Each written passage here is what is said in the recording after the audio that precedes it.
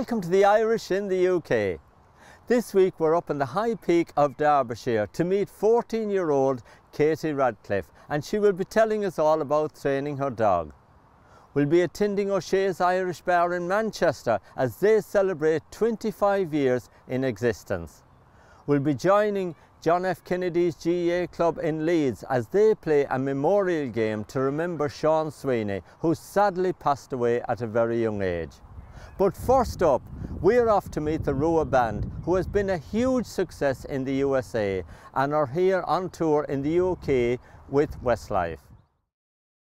When your lips are close to mine, I get carried away.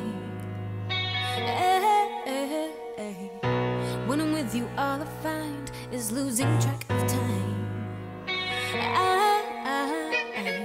Don't go, don't stop, let's get complicated. I'm swept away like a bubble. No SOS, I'm already in trouble, trouble.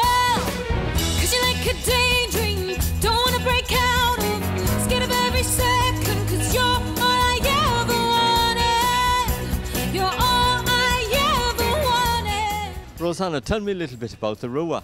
So we are a family band born in England but bred in Ireland. Our family all Irish, and we've learned music from a very, very young age. We had to, it was mandatory in our family. You had to learn the piano and the violin and sing. And about 6 years ago our dad said that we should form a band, and I think we did a cover of Rainy Days and Mondays by the Carpenters and kind of went from there. You've had huge success in America. We have. We've been very, very lucky with the success we've had at radio in America. Currently, our single is 26 in the Billboard Adult Pop Chart and on the Hot AC Airplay chart as well. Alana, tell me a little bit about your tour with Westlife. Well, it's a 30-date tour around the UK, and we've got a few under our belts, which we've been really excited about, and it's been, yeah, an amazing experience, and we can't wait for all the rest of them. And of course, you're here in Manchester for the main arena tonight, and that's going to be a really, really big show. Yes, it's going to be the biggest one. So, yeah, we are excited. When we were on stage rehearsing the other day, not in Manchester, but in Belfast, Jonathan said to me, now just imagine another huge tier above all of this. I was like, okay, right, well, we'll see when we get there later on. Jonathan, how are you managing working with your two sisters? Awful. No, it's good. It's good fun, and we all get on with each other. And I think because we're family, we know each other's strengths as well, and we know when to not annoy each other. But I think it's really nice. You've got a nice family, group here. You're all working together, and I know that you've got your uncle and various people involved as well in the background. Yeah, no, it keeps us in check as well. I think if we were friends, it would be different. Whereas your family, you can talk to each other a bit easier and everything like that. So yeah, I think it helps being family and having family around you. Yeah. Tell me about your experience appearing on the Late Late Show. It was great fun. We did the Late Late Show and we played one of our songs off our other album, the song called Without You. And it was a great experience, really good, and it had a really good lineup. No, it was great fun. How often do you get back home? We were in Belfast a week ago, but no, we go over a lot back and forth, still to see family up in Portrush and around Donegal, and then we've got family in Galway as well. So yeah, we're back and forth. Now, Rosanna, of course, you can tell me about your very famous family in County Galway, because I happen to come from County Galway as well. Oh, it's a good county to come from. So our auntie is a wonderful woman called Donna who lives in Clare, Galway. She's very, very supportive of us and our music. She came to see us play in Belfast on the last night we were there. And she was so proud and had so many tips for us as well, and made sure, she was so funny, she made sure that the crowd knew that we were her nieces and nephews. She really wanted, she was like, what do you think of the Rua? And then she didn't tell them, and then she went, they're my nieces and nephews. So she was so proud of us, which is great. If people want to get your music and know a little bit more about you, how can they do that? So if you go online to therua.com, so the Rua, and then RUA.com, that has all our information about Twitter, which is at the Rua Official, and Instagram as well. You're all I ever wanted.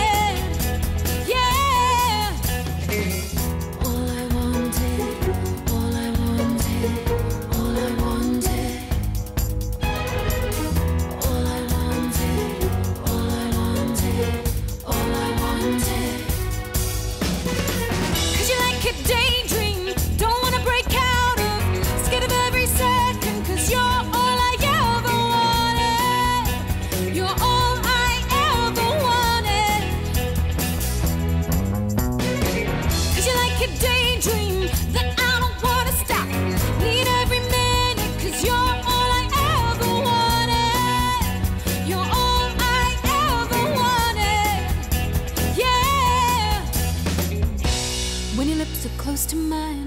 get carried away. We're delighted to see the Rua Band doing so well, and of course we wish them the very best of luck in the future. Now we're off to meet 14-year-old Katy Radcliffe to find out all about training her dog.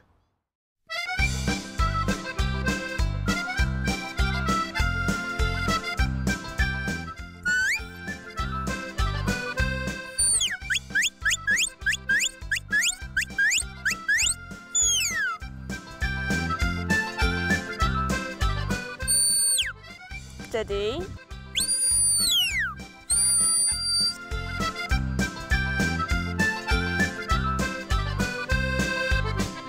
Katy, when did you first get involved in sheepdog training? It was about 2 years ago, and we always said when we got to having 50 sheep, we'd get a sheepdog. So then we got to over 50 sheep, and we decided it was probably time to get a sheepdog. So then we got our first sheepdog, Nell, from White Rose Sheepdogs in Yorkshire. So then I got into trialling, and I went to Jim Hussey's trial in Hayfield, and the more I got into it, the more dogs we got, and just the more I loved it. So how much time do you actually put into training them? I do put a lot of time into it because I just love it so much. And I get home from school, I get changed, and then I go onto the farm and I work my dogs, and it's just amazing. So where do you go to school? I go to the King's School in Macclesfield, and they are so supportive of everything I do with the sheepdogs. And if I want to take time off to go to Jim's trials or Hayfield trials where I run as a beginner, they're just so supportive. Is there a bit of competition between you and your dad going on? Because we saw both you know, trialling your dogs here today, and I just thought your dad was trying to beat you there. Oh, definitely, but there's no way you'll ever beat me because, yeah, my dogs are very good. Now, Mark, you must be very proud of your daughter here getting involved in all this and getting involved in the farm as well. Yeah, absolutely, yeah. Katie's key to the farm, and she absolutely loves the dogs. She has breeds her own pedigree Texels. It's everything about the farm Katie loves. Yeah, very, very proud of her. Yeah. So, do you go trialling together at weekends and stuff? Yeah, we do. Yeah, we do the Derbyshire, Cheshire, Stafford sheepdog trials. I run in the novice section with my dog, and then Katie runs. She used to run as a beginner, but now she runs as a young handler, which she can do up to, I think, till she's 21. Katie, what other animals have you got here on the farm? We have 6 horses, so we have, well, I just love riding the horses, so we go out hacking on them. And then we have about 300 sheep, so my dad does commercial sheep, so we have some mules, and that's really good. But then I have pedigree Texels, so I have quite a small flock of them, and yeah, I just love doing it. Now you're up here, Mark, in a beautiful part of the world, of course, High Peak District. It's lovely. It must be great to live here. Yeah, absolutely fabulous. Right on the edge of the Peak District Park. We're at just under 1,200 feet. Only the fittest survive in a place like this, to be honest with you. But it's gorgeous, yeah.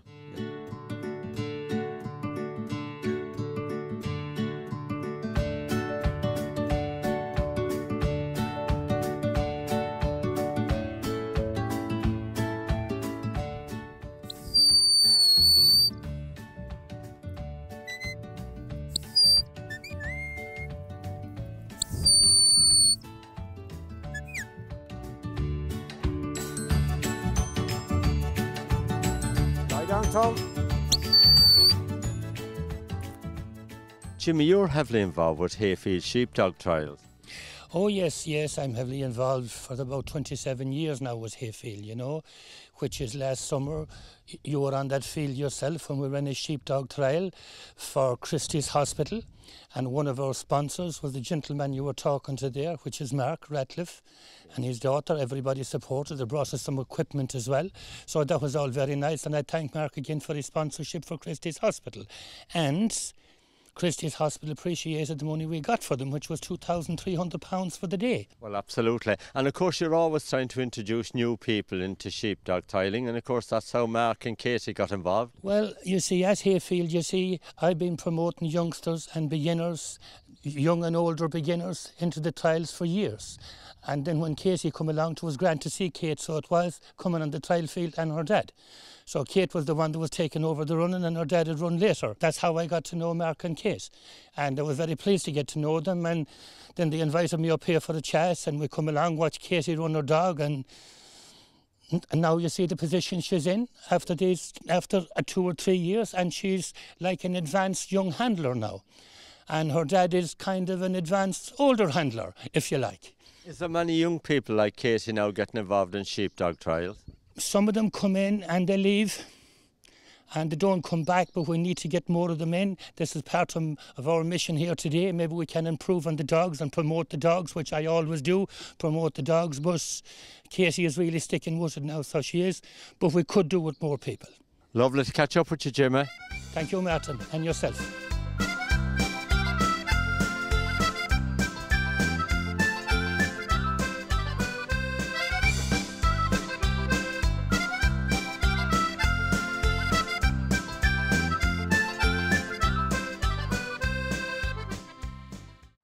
Lovely to meet Katy and her dad, and of course Jim Hussey. Well done to them all.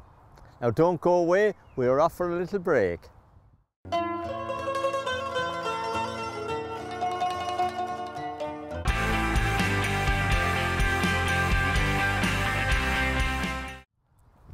Welcome back to the show.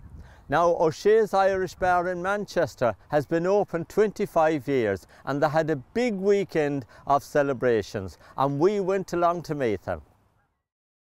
Met a little girl and we started to talk on a fine summer day. And I asked you, friend, what's a fella to do when her hair is black and her eyes are blue? So what's a girl hand? Dominic, 25 years of O'Shea's. What a weekend you've got on here today. Oh yes, Martin, it's a great achievement for the bar, any bar getting to 25 years old. Yeah, today's obviously going great. Bands all day long. Some of the old faces, Square Crack, Desi Donnelly, Kieran Cunningham, who were there at the very start. Two our new bands, Joe Keegan there, who've really only developed in the last few years. So it's good to see that young and older bands together, you know. Obviously over the last 25 years, everybody's had to work hard to keep our pubs going, but you've had to work hard here in the city centre to keep O'Shea's alive. And we have indeed. Like city centres, people think they're always busy, but our area in particular has been redeveloped over the years. We lost the BBC beside us, which was 2,500 people worked there, just disappeared overnight. So yeah, our area's regenerated, and we're glad we stuck it around, you know, because the area is back to what it was, you know. And of course a lot of thought and money has gone into O'Shea's as well, because you've done a lovely job in refurbishing the pub in the last few years. Yeah, as you covered yourself a couple of years ago, we spent a major refurbishment of £200,000 2 years ago, and it's helped us out. We totally changed our offer to food and stuff like that, and really concentrated. But again, keeping the traditional things, the hospitality of O'Shea's, you know, that's been the main thing. And of course the pubs has changed down the years. No longer just a pub, is it? You've got food, you've got sports, you've got so much going on here, music as well. Yeah, well that's it. Pubs are everything really, you know, from the meeting place. You know, I think 10 years ago when you asked for Wi-Fi in a pub, if people asked what that was. But now if you don't have it, nobody will come in, you know. It's a total change, you know. But yeah, we've got everything we'd like to think, you know, and we do it pretty well. Of course, since the pub has been refurbished, you've had rave reviews about the food you put on here. Well, O'Shea's was always famous for the live music and sport, but we needed something to bring people in during the day and especially during the week. And it's worked really well. You know, the food's going down really well. Simple meals, but they're done well. All locally sourced ingredients, and some ingredients from Ireland as well too. And of course O'Shea's has become a great family pub now, because you get lots of people coming in families as well. Well, you have to cater for the generation with young children and stuff, so it's nice for them to be able to come in and have a bite to eat and watch the football or listen to some music and stuff, you know. Yeah, and of course during the week you've been great supporters of the GAA here in Manchester as well, and lots of the clubs come in here and celebrate and have nights out. Yeah, well, I'm involved with O'Shea's as you are yourself, you know, so those players from the men and women's team would be regulars, but we do get them in from all the teams, to be honest, and we do some fundraising for them as well. You've done really well here today now, because you've had music going on from 11 o'clock this morning all day until about 2 AM tonight, or tomorrow morning, let's say. Well, it's something that we've often talked about, was doing an O'Shea's Music Festival, so it seemed like a good time to start one and try it out for the 25th anniversary, and so far it's gone really well. We're more than happy. Yeah. And Dominic, of course, celebrating 25 years. I know it means a lot to you two guys because, you know, there's a lot of traditions here at O'Shea's pub. Definitely, I think Manchester's famous for Irish or football clubs going back to the 60s, George Best and up to Roy Keane and the Irish players, and that sort of attraction for Manchester. You know, a lot of Irish people did come over, so we work well with that, and you know, we do get a lot of visitors, and then again the second generations and third generations are still very strong in Manchester. You know, that they've kept them traditions going.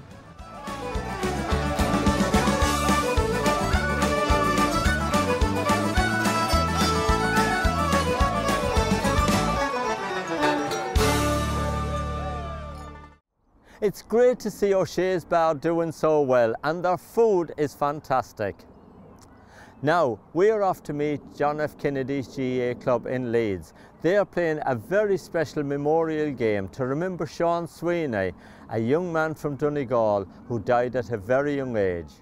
This is my homeland, the place I was born in. No matter where I roam.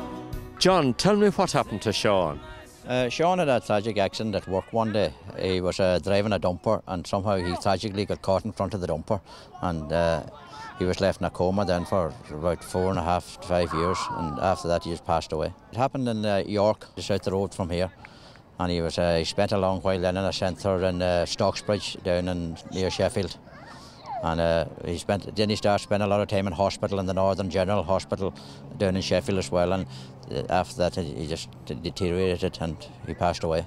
Of course, that was a very, very tough time for you and all your family, of course, with having Sean so ill for a number of years and then sadly passing away. Yeah, it was. Yeah, it's hard to see him lying the way he was there, but like at the end of the day, he got the best call he could get. You know, he was never going to get any better. So it was just nice to see he went peacefully in the end up. Now, Marie, Sean made so many friends here in Leeds, didn't he? And especially with JFK's football. Oh yes, he had an awful lot of friends here, and today now shows, you know, how well thought of he was. He was good at his football now, and he enjoyed it very much. And with all his wee comrades around him, yeah, he had a great time with that. He always followed his native Donegal. Oh, always very true to his Donegal roots. So absolutely, yes, yeah, right up until to the end, yeah. And of course, it's still very raw for you all. You know, Sean's only passed away a few years. That's right. Sean passed away just over 3 years ago there, and it is very raw for us. You know, it was just such a tragic thing at the age of 21. You know, for him to have such a tragic accident. You know. And then, of course, when he passed away, then that's it, he was gone then. You've got a very special medal you're wearing today. Oh yes, this it was Sean's actually. It would have been his 30th birthday yesterday, and my friend Sheila Boyle in Lahonure, she normally comes over for this memorial game, but due to family commitments she wasn't able to come this year, so she bought this as a memory for me with Sean on it for his 30th birthday, so it means it's very special to me, very, very special. And of course, John, the lads have all got together today from John F. Kennedy's football club to have a memorial game here for him in remembrance of Sean. Oh, Sean himself was very fond of the football, you know, and they are a great bunch of lads, there's no doubt about it. And Sean was a true Gael right to the end. He was a fluent Gaelic speaker, he had a gold fáinne and all. And they're playing for a special memorial trophy now, aren't they, in his memory every year? Yeah, they are. They're playing for it every year from now on, yeah. There's a trophy there now to be won. And hope that they're proud of the wandering son. We're here on Scottlefields in Leeds for the second annual Sean Sweeney Memorial Tournament. Sean was a good friend of ours who sadly passed away at a young age, so what we do every year is we're trying to relive his memory and keep him with us. So what we've done today is an underage tournament and then an open age tournament and into Club 1, so we're all just kind of play with it between ourselves and then keep it going from there. And that's really lovely to, you know, commemorate this day in his memory.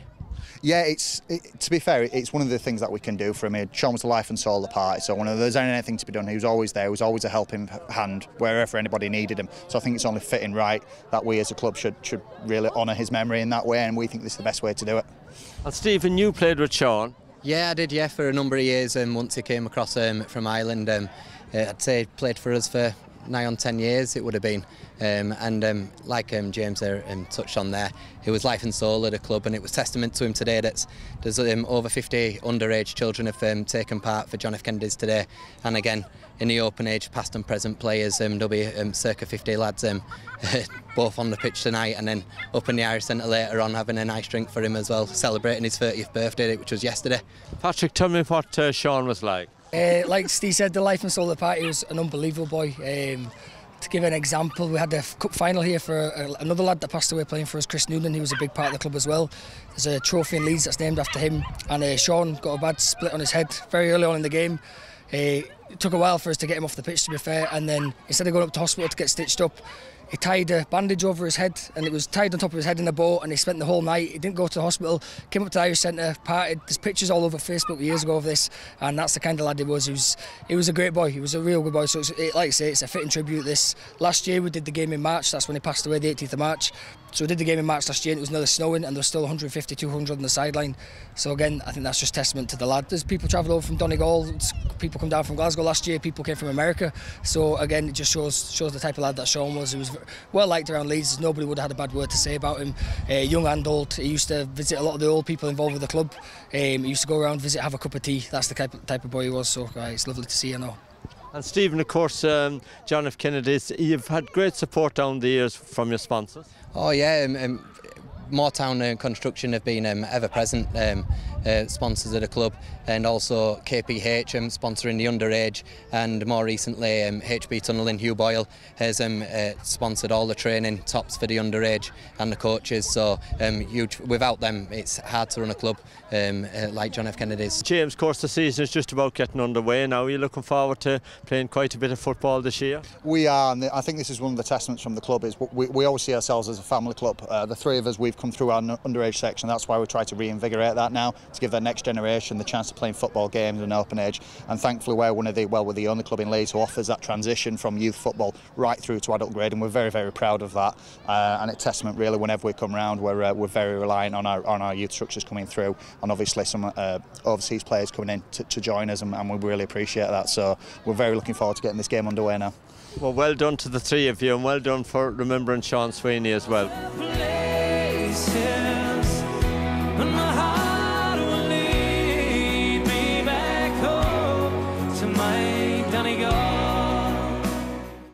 It's a very sad time for all Sean's family and many friends. May he rest in peace. Now that brings us to the end of the show for this week. Henry McGlade is back with his show next Thursday evening at 7 o'clock, and we are here with the Irish in the UK at 7:30, all on Sky Channel 192. See you next time.